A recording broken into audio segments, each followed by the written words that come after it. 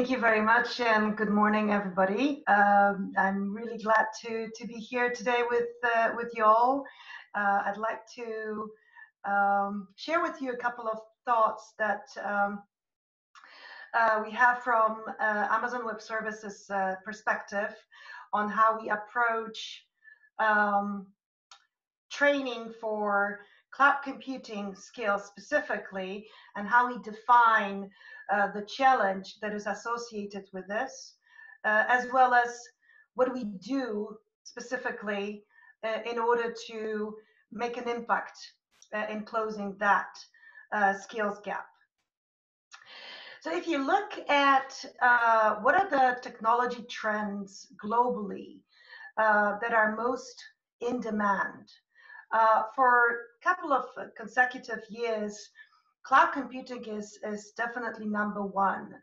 And it is because basically cloud technology is at the moment powering most of the technology trends that we hear about, specifically artificial intelligence, machine learning, or things related to Internet of Things or big data.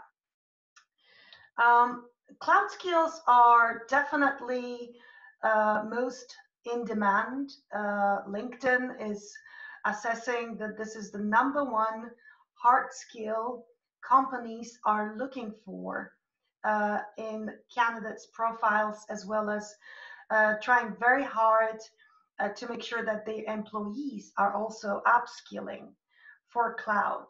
As you can see, the numbers worldwide as well as in the European Union are quite significant. Almost 4 million professionals worldwide are now having some sort of cloud skills, and it is almost 900,000 across European Union. And the cloud-related vacancies are posted across the globe, and they're growing rapidly. So almost 300,000 cloud-related vacancies are posted globally today, and that is more than 80,000 cloud-related vacancies in the European Union.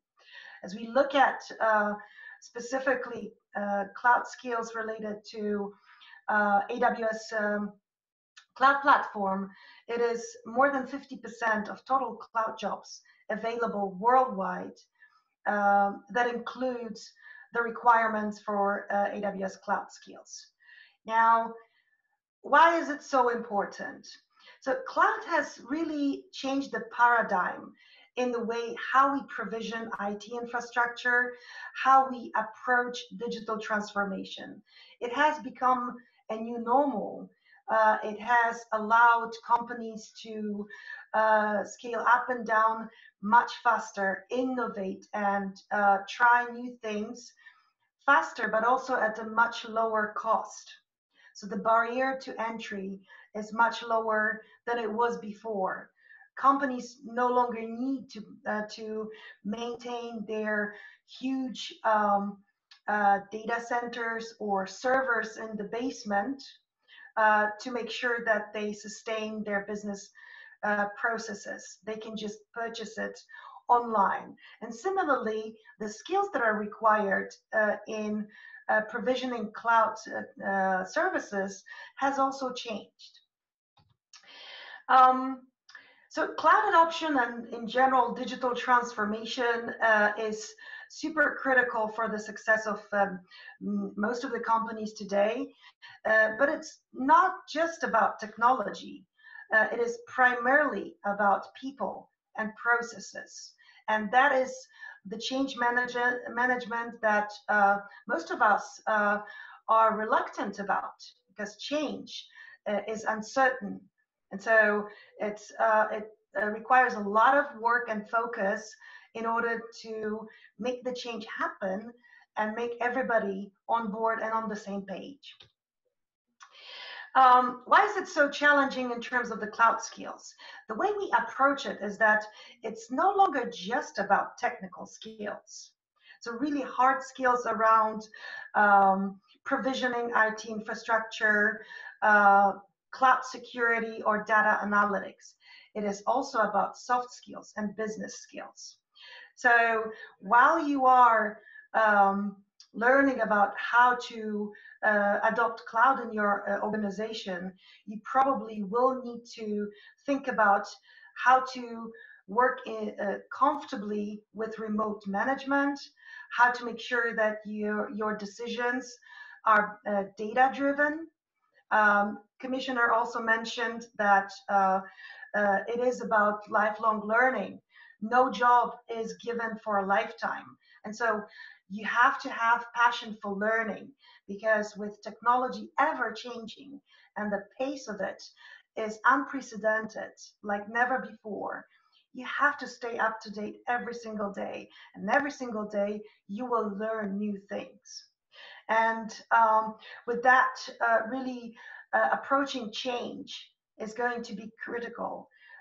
Being able to work in an ambiguous environment is one of the most sought after skills in a sort of portfolio for candidates for jobs, as well as existing employees population.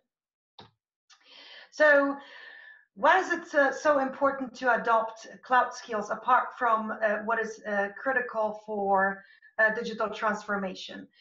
When we look at the pyramid of digital skills as they are defined by being basic, medium, or advanced, it is important to say that cloud skills are sitting somewhere across most of the skills.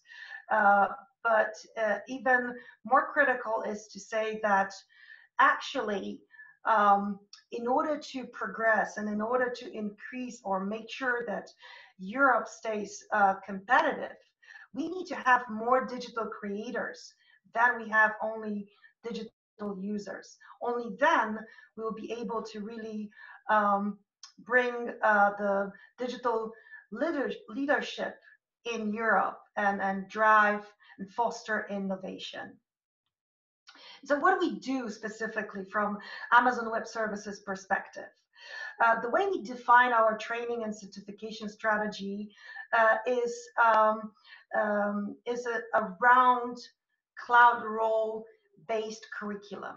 So today, the education is not just about learning how particular software or services are working and what do you need to do to plug in and play. You actually need to learn how to be a better architect, developer, or systems administrator. And that is how we define and design our curriculum. So really focused on the role and what particular job role needs to do within the organization, rather than just learning about products or services. Then critical point here is around skills validation. Employers need to know that their employees and candidates, job seekers, are demonstrating a certain skill set. And there's no better way to prove it than to take a industry-led certification that, by chance, of course, is one of the most sought after globally at the moment. We run multiple education programs where we collaborate with universities, colleges, but also employment agencies, where we offer free curriculum for post-secondary institutions, as well as workforce development for non-traditional learners, because we believe that only when we invest together in education for those that normally would not have the access to such training opportunities, then we can only succeed. And finally, building on again, Commissioner's point, it is super critical to make sure that whatever we are learning ourselves and whatever the training programs are available, they are very clearly linked to what employers are looking for. And so with our education programs, not only we design curriculum that is role-based, but we also are connecting the learners and graduates with potential employers within the cloud ecosystem. Several tactics are implemented by our department. First of all, I'd like to mention a digital platform with free on-demand courses. They're available anytime, anywhere. They're self-paced. More than 500 modules are available. You can get started from the very basics of cloud concept to more advanced modules on machine learning or robotics. Then classroom training, which is still a requirement because cloud is changing the paradigm, but it is also complicated to learn how to do it, especially for those that don't have a technical background as of yet. And both in-person and virtual training is something that we offer, and we work with numerous organizations around the world to bring it to the learners.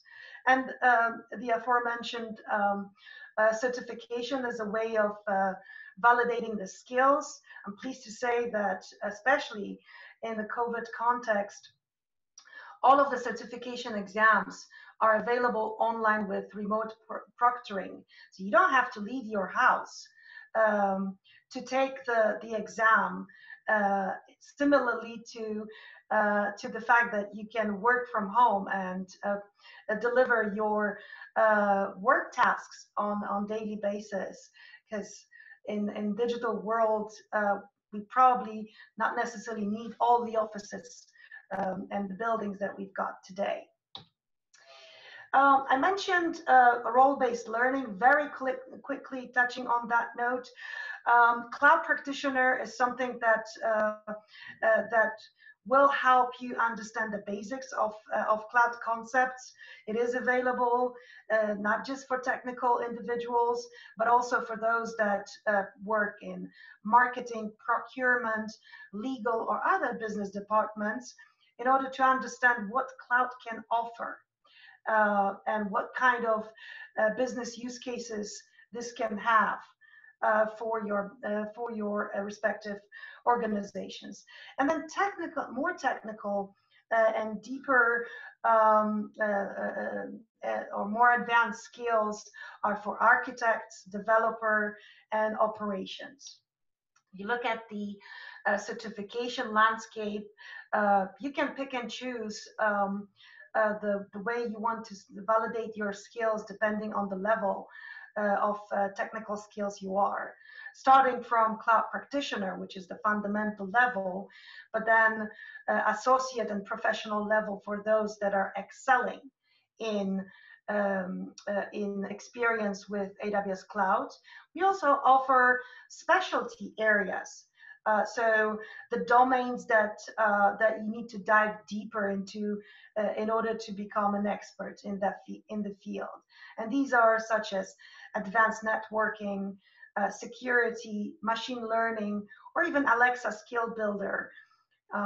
These are the certification that will offer you an upgrade on your curriculum and will speak to your potential or current employer in terms of valuing your input and your skill set. So I just wanted to highlight before concluding one of the examples of the education programs that we are pursuing across the globe and in the European Union as well is the Restart program.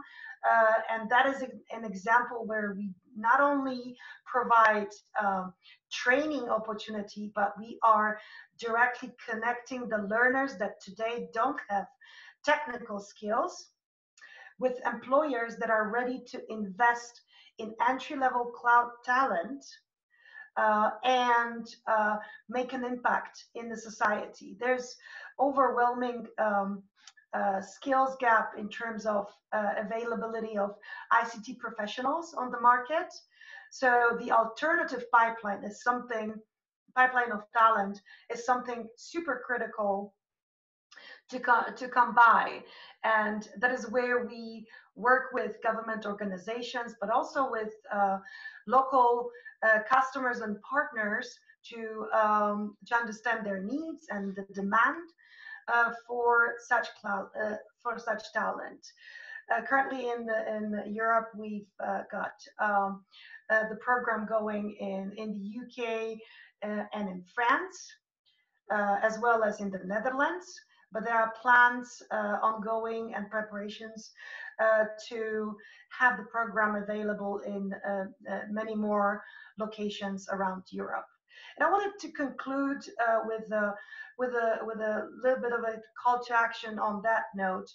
I believe that with alternative pipeline, it is the commitment from governments and also from organizations such as ours to invest in entry-level talent and bring those that are not technical and are vulnerable today on the job market back to the system. But it is the commitment that we also look for and look up to companies, because if you do not take that step into the future, it'll be much more difficult to embrace the digital transformation in full. And with that, I wanted to thank you for your attention. Hopefully that was useful. I'll be more than happy to answer any questions and also follow up after the event in terms of any potential collaboration opportunities. Thank you very much.